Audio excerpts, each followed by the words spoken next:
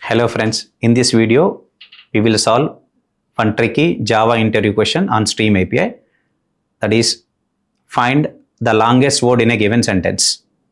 So we have a sentence, but the sentence is a string which can have leading white spaces or even trailing white spaces also. And the sentence words are also separated with sometimes with a single white space, or there can be more than one white space.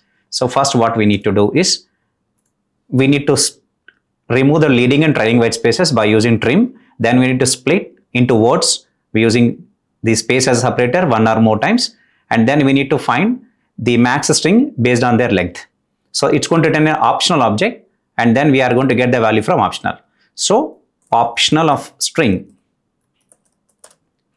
opt equal to Arrays.stream. So we are going to call stream method. First we'll import the optional class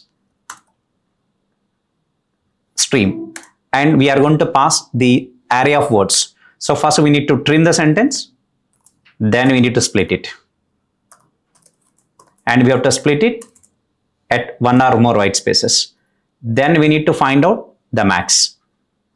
So we are going to use dot max, and we are passing Comparator.comparingInt, and it should compare based on the length of the strings. So string : length.